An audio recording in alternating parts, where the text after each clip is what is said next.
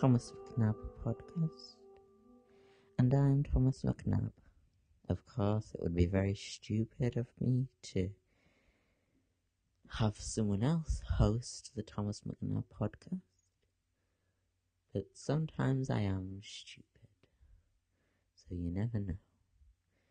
Maybe on April Fool's Day, I'll have a different person talking.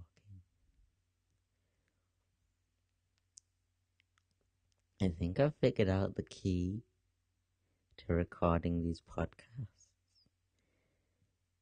The first is to not have anybody be home, apart from my dog. If he's home, that's fine, because I'm not really going to pay attention. He's not going to voice his judgment of me for talking into a microphone. The second key is to record it within 45 minutes of waking up. And I think I figured out why that is so good for allowing me to record a podcast. First, my voice is at this nice, relaxed, calming, monotonous level, which is not too jarring to the ears of my listeners. And by listeners, I mean myself when I'm editing it. The second reason is, this is something I've just come up with today. Well, and by today I mean the 40 minutes that I've been awake already. I did actually wake up once or twice, I think once at 11 a.m. from a bad dream, actually. I woke up and I said something out loud, and that was what caused me to wake up. Some girl was bullying me in my dream. It's not a girl who I know from real life. It's just this made-up black girl in my dream. Yeah, I said that. My dreams are very diverse. I have black people, I have gay people, I have Asian people, I have aliens. No, I don't know that I have aliens. I think sometimes I've dreamt about aliens. I have dogs. In this first dream, I was taste testing at a chocolate shop. And I don't know what happened, but there were groups there, and this girl from one of the groups decided to single me out based on my appearance. Which kind of goes back to something that happened last night in real life. It was Halloween, and I was walking to the bus stop. And you would think on Halloween, of all the days to go out looking as normal as I do, and by normal, I mean not so normal, you would think Halloween was a perfect day to go about unnoticed. And yet still, there was somebody who piped up and went over to their friend as I was walking past and said, "Oh, whoa, whatever, look at him. It looks like a chimp." Not the worst. Chimps are adorable, so I can live with it, but it was just like, really? on Halloween, I'm stood next to a guy at the bus stop dressed like a cat. A guy dressed like a cat with proper makeup on and everything and a tail. And yet, I'm the one who's being singled out. Go figure. So I think that's obviously what that dream was about.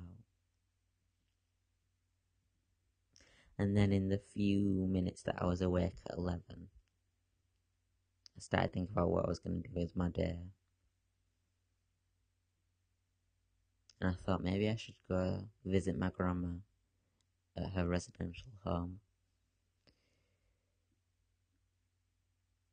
and go to bingo tonight. So I fell back to sleep. And then in my dream, me and my grandma were shopping at a market. So then I woke up about 4 hours later, discovered nobody was home except the dog. And I got thinking, this is usually, previously, twice before, this has been the time when I would record a podcast. And I thought, why is it that I need to be in bed just after I've woken up? And I thought about all these dreams I just had. Like 2 standout significant dreams. Well, significant by the fact that I can recall them. And it occurred to me that there must be some sort of drug in your body that is released when you're asleep that causes dreams. Like, those just don't happen on their own. There must be some sort of drug inside the body. And so that drug is still present when you're waking up for the first 40 minutes.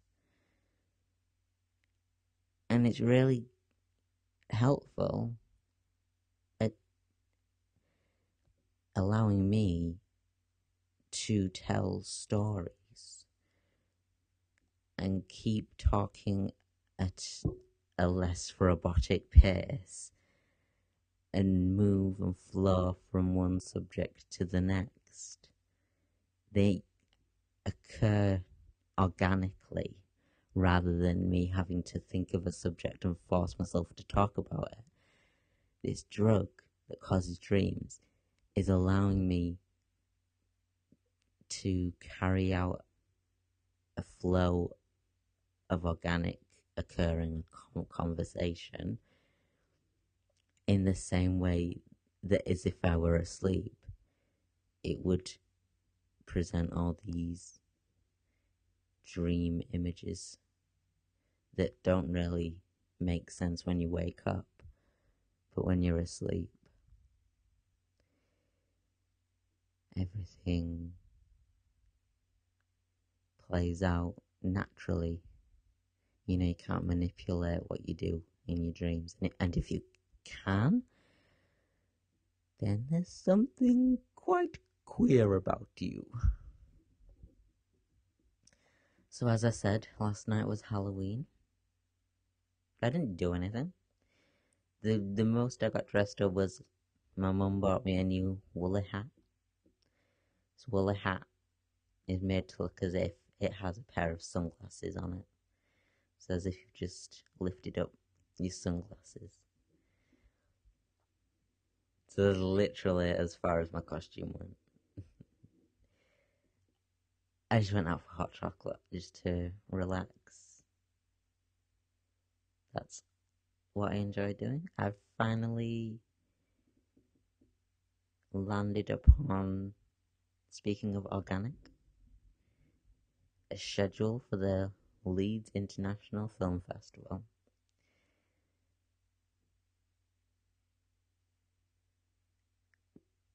Shall I tell you my method? You might not be interested, but whatever.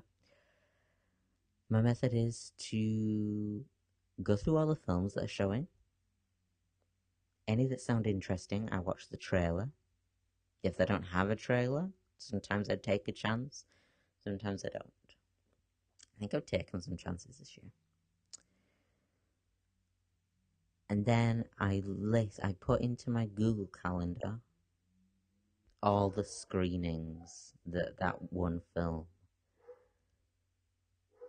has. Some films have one screening, some films have two screenings. The very lucky films have 3 screenings. And I put all of them in.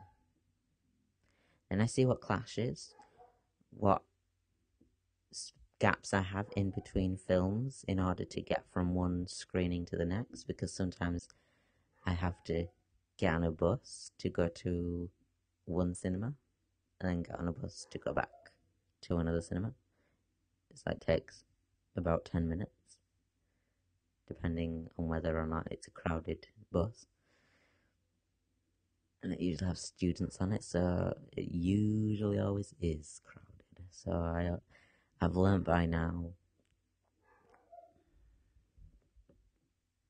So I see where the clashes are, and I create an organic path, removing the clashes, leaving generous gaps to get from one screening to the next. And sometimes I have to make sacrifices.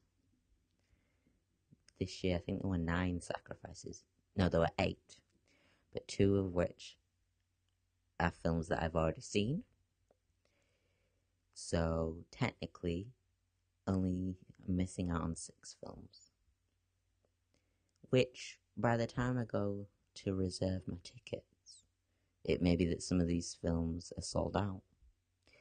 So it's good to have reserves. Ooh. Sorry about that, I've got my tea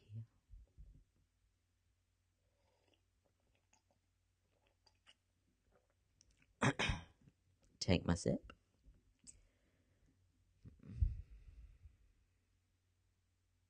I'm drinking it without milk now. You don't really need milk in Red Bush tea.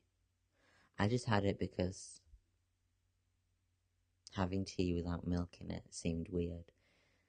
It's like one of those things. My mum really taught me how to drink tea. That sounds so weird, but it's true. Like, you get to about 6 years old and you see your parents drinking hot drinks. You think, I want to try a hot drink. So they give you tea. She made it milk and 1 sugar. I don't know what age it was, but I realised how the 1 sugar was 1 sugar too many. I didn't need sugar in my tea. So I stopped doing that. And then I realised I didn't need caffeine in my tea. So I switched to Red Bush. Naturally caffeine free. And that was many, many years ago. Maybe 8. So after removing all the clashes, creating a path that I'm comfortable with, I've left with 45 films. The most I've ever seen at the Leeds Film Festival is 35. So I'm being very ambitious this year.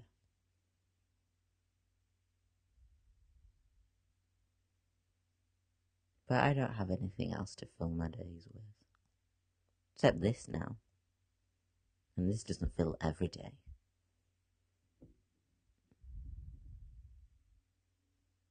I love watching films. I just love getting lost in someone else's story.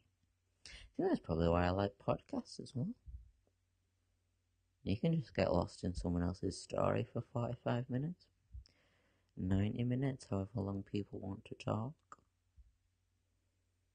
You just don't have to think about anything, you just let them do all the thinking and talking for you. Trouble comes when it's over. You walk out of a film, then all the thoughts come back. And if it's been a good film, you know it's been a good film because you can't stop thinking about it. There are still some films from the 6 previous film festivals that I've been to that stick with me. Obviously, the first film I ever saw, it wasn't that good, but it just stuck with me because it was about this boy who was on chemotherapy and he was communicating on the internet with this girl, and it just like spoke to me so much. It was so, I didn't know that was what the film was going to be about. So when it all unfolded, it just struck a chord with me, and I'll never forget it. It's called 57,000 Kilometers Between Us. So obviously, communicating online became a big part of my only socializing.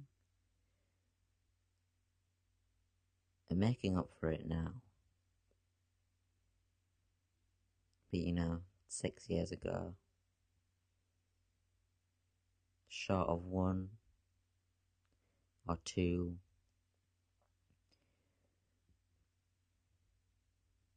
I was lucky to find a third friend. The only friends I had were online. I had one friend online who I would chat to. And by chat, I mean instant message. We would chat almost every day. Almost every day for 3 straight years.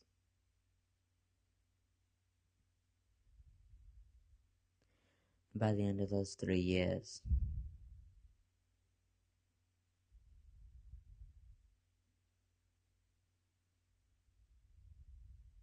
I was so comfortable to having him around. It didn't matter that he was only text. He was a part of my life. As real as my parents, as real as my dog.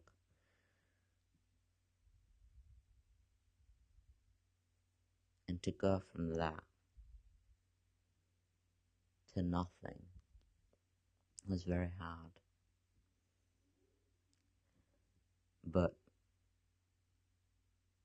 it'd come to a point where I needed to forge a life for myself. It's a phrase that I use quite often. But it was time to stop messing around, and what I needed to do was appear to be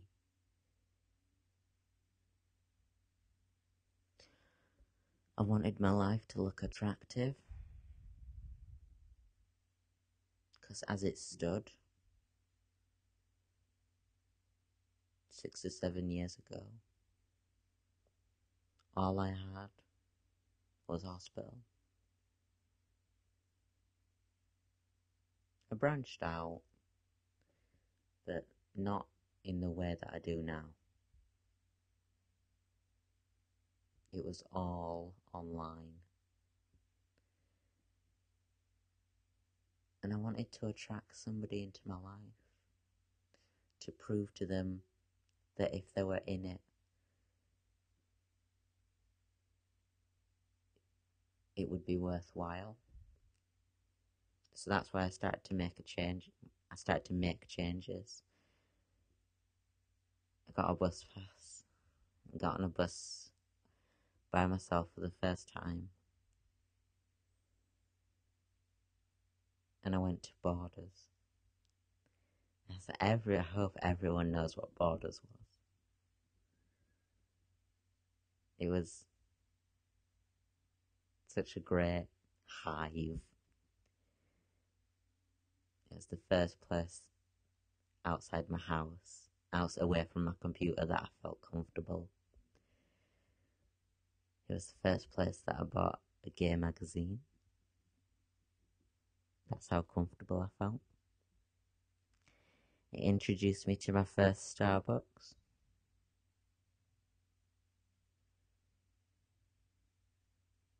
It was my home away from home.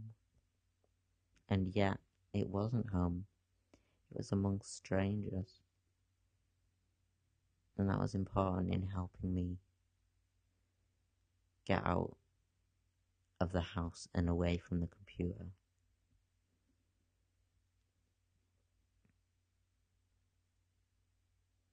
So from there, I made the big leap to going to see a film by myself for the first time. The first film I ever saw by myself was Drag Me to Hell. Have you seen that film? It's such a lovely little tale. Because it's not scary. I don't find it scary. It's more like a fairy tale, an evil, proper, ancient fairy tale, the ones that were very gruesome. I think it stars Alison Lomas, and she was in... Oh, that's not important. What is important was going to the cinema by myself was a huge step. And it was so rewarding. And below the cinema was my new home away from home, which was a Starbucks. And it was fortunate because pretty soon after that, Borders folded and shut its doors forever. So luckily,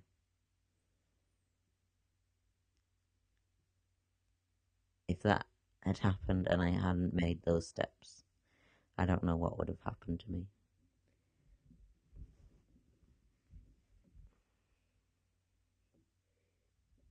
You know, I'm trying to think, and I don't actually know whether Drag Me to Hell was the first time that I went to the cinema by myself.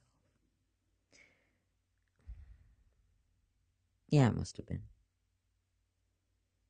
Because it sticks out in my head. But then pretty quickly after that, I discovered that Leeds had a film festival.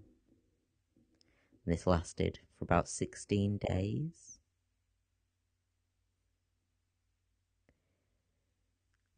And they would show films from all over the world.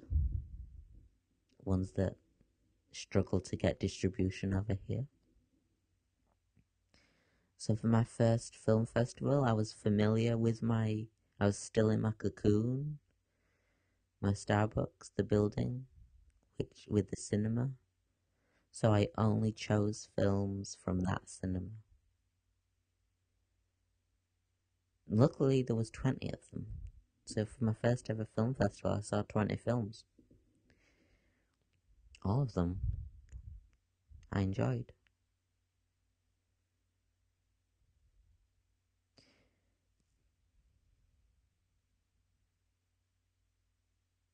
I don't know what happened the next year because I only managed to see 2.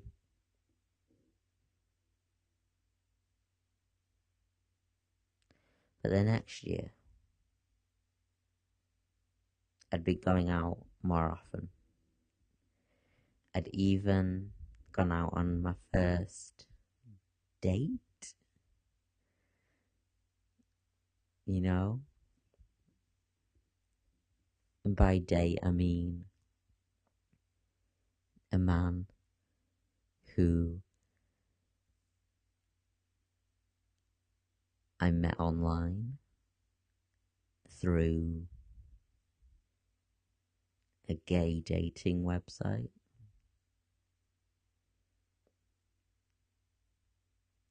We met up in Starbucks, obviously. and played Scrabble. And then I watched him ride away on his bike forever. Never heard from him again. That was a huge step.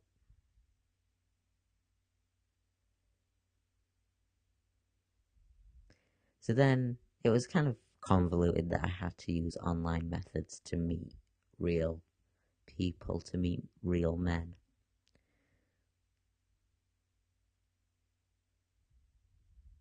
But I think that's just the way things are now.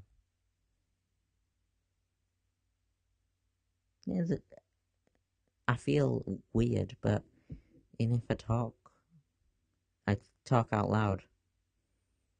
Other people will tell me that they don't know how to walk into a bar and strike up a conversation with someone and become friends. It's only ever happened to me once. Thanks to bagels.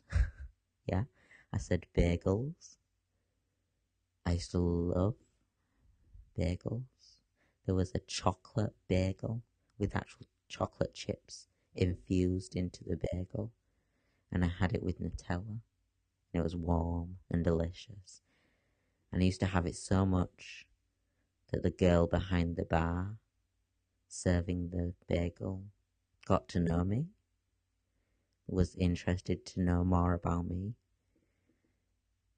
And so we went to a few screenings at the film festival together. And that's kind of where our friendship blossomed from. We had a lot of the same taste in films, the same sense of humor, the same. She was a friend. That's the only friend I've made organically. Having said that, there are situations at the hospital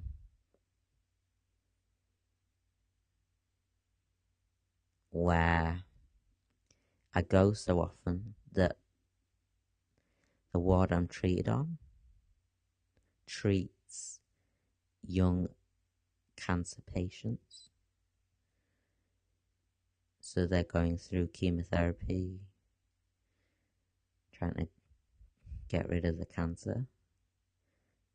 And sometimes I make friends there, but it's a really difficult process because I'm being treated for life. I'm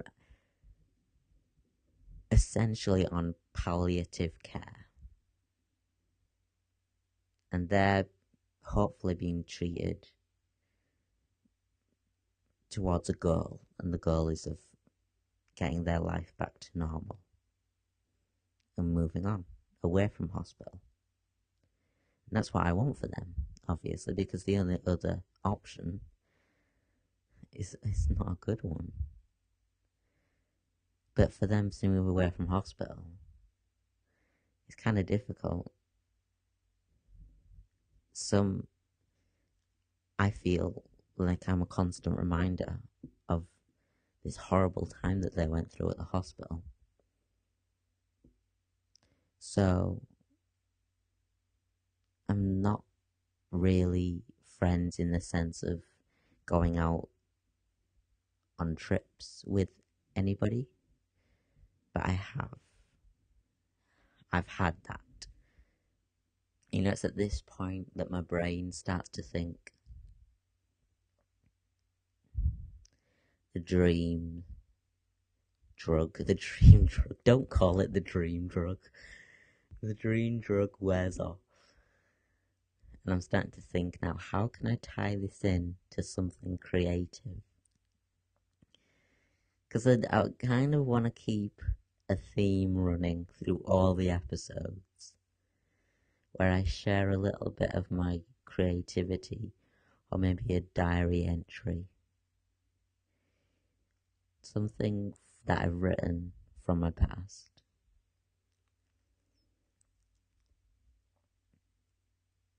And so I got to thinking, when I was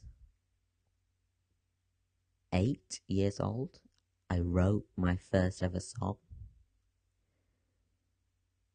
And I remember singing it to my friend, who you only ever made friends at that age through school or through people that your parents knew or from next door neighbours. You know, this was back when kids actually used to play out in the street. And despite my illness, I did play out in the street. You know, I'm lucky enough to live in Britain. So there are more days out of the year when it's cloudy and overcast. So this friend that I sang my song to was a friend of the family. Yeah, I think looking back on it, I didn't know about sex and being gay and all that crap. I didn't know about that when I was 8. But this boy who I was friends with, his opinion to me meant a lot. I was happy when I was around him. In a sense, that's kind of like your first crush, but you know, I never saw him in that way. But looking back on it, if I'd have those feelings today, it would make me think, oh, I've got a crush.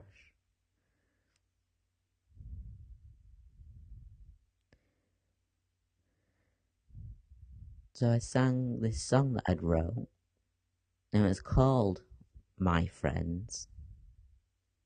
I think I sang it to him and my sister, and they made fun of me, but I didn't care. This is so weird. Back then, people's opinions of me, I was so resilient. It just did not get to me.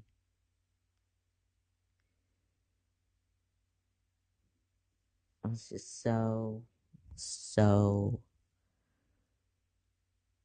resilient, carefree. I'm so envious of that little Tom. Struggle so hard to tap into that. It's still in there. But it's so difficult in this day and age. So I sang my song.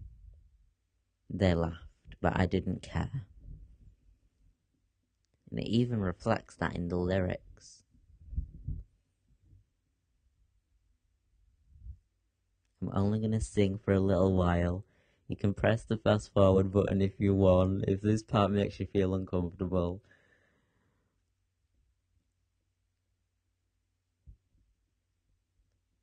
But this is My Friends, the first ever song that I wrote.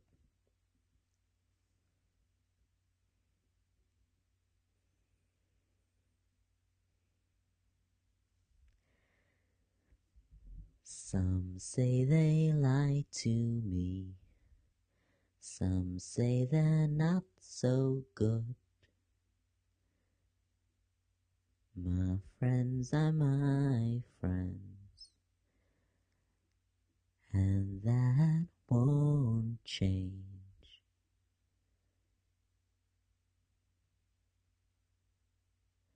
If I know what I want, then I know what I choose. My friends, the good ones, my friends, they're the ones that I like. 'Cause if I know what I want, then I know what I choose. My friends, the good ones, my friends, they're the ones that I like. 'Cause if I know what I want, then I know what I choose.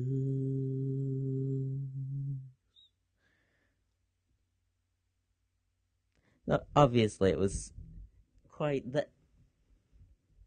apparent in my lyrics. Some say they lied to me. Some say they're not so good. Who the hell was I friends with?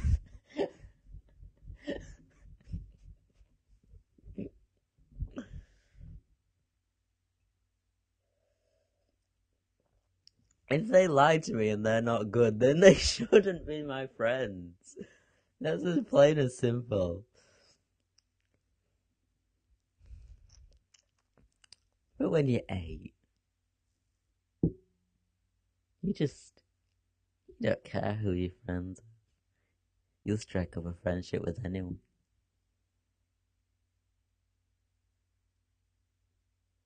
So I guess this episode was all about friends. I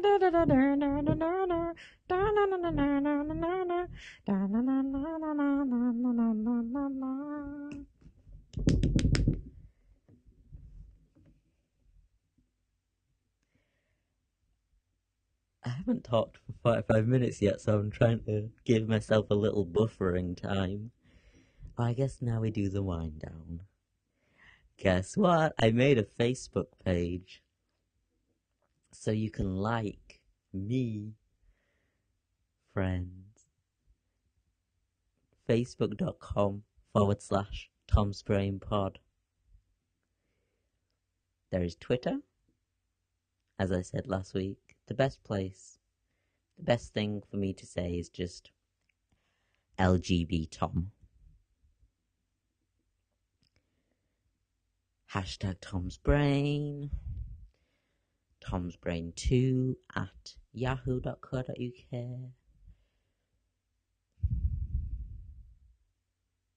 Maybe next week you'll hear the first ever Jewel. I'm going to be performing a duel live on the podcast. No.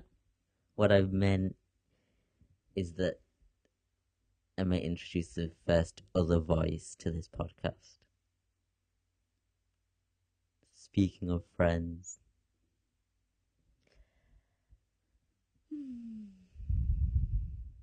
This is good. Thank you, Dream Drug, for carrying me through and telling this tale that I had to tell.